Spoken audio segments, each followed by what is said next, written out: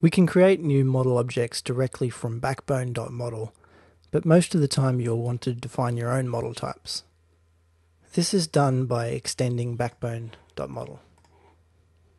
The argument to the extend method is an object containing the configuration of your new model type.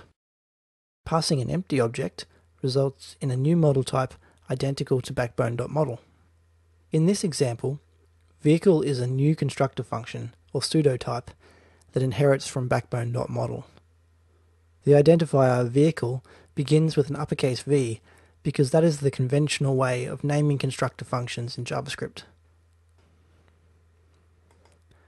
The extend function is a helper shared by model, collection, router, and view. It establishes an inheritance relationship between two objects. A similar function is also found in underscore.js and in jQuery.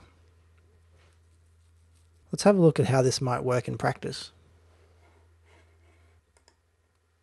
The web page you can see here is the JS fiddle that was introduced in the first module of this course.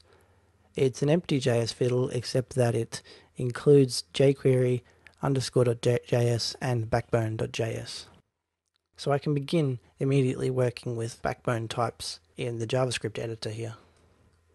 And what I'd like to do is define a vehicle type.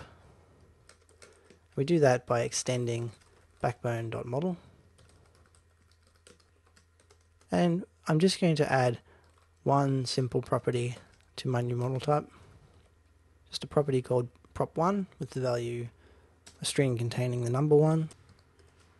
And now I can instantiate new models from my new type just by using the new operator and the vehicle constructor function.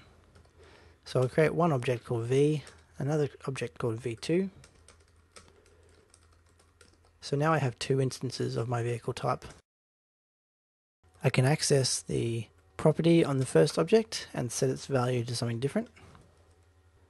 And now if we use console to inspect the value of the properties of my two objects, firstly the first object and then the second object, if I run that and you look in the JavaScript console, you can see that the first object, property 1, is equal to the value 1, which is what I set, and for the second object, property 1 is equal to the numerical character 1 because that's how it was set when the object was created.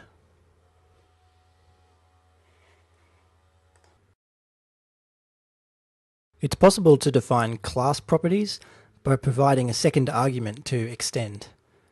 Class properties are like static fields in C# or Java, or like class methods and class variables in Ruby. They become available directly on the type instead of on objects that are instances of that type.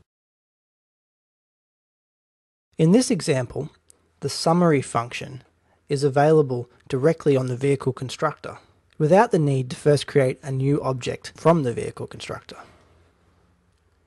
Let's try that in JS Fiddle. We create a new constructor for a model called vehicle, as usual by extending backbone.model. The first argument to extend is where we would usually configure our model object. In this case, I'm just going to pass an empty object. Now the second argument is where we can define class properties. So my example was to add a summary function, which is going to return some text.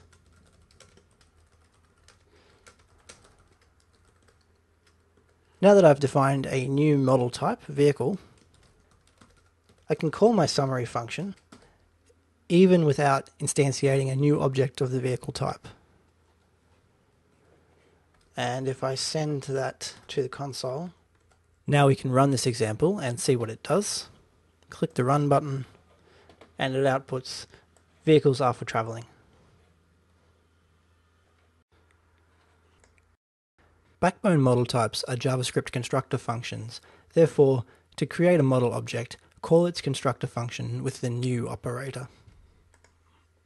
If there's nothing unique about your model type, there's no need to define a custom model type, so you can just use the backbone.model constructor.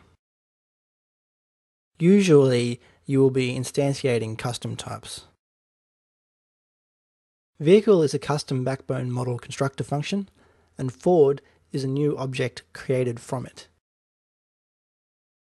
It's common to provide a model's data as an argument to the constructor. In this case, I'm setting the name and the age properties for my newly created model object. Initialize is a special model method that, if specified, will be called when the object is constructed. So it's a lot like your typical constructor that you would have in a class in C# or Java or many other languages. This is our empty model definition that we've seen many times. So we can just specify an initialize function,